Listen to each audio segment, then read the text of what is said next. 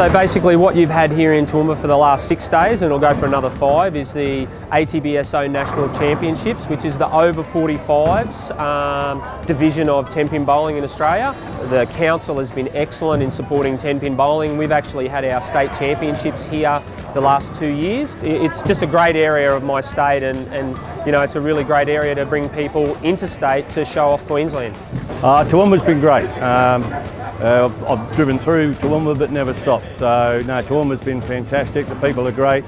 The bowling centre here in Toowoomba is very, very good. The staff are terrific. Sensational competition. We have 3 grades. We finished our first grade yesterday. We're in the middle of our classic grade today, and open starts on Saturday. Sensational competition. They're a great bunch of people.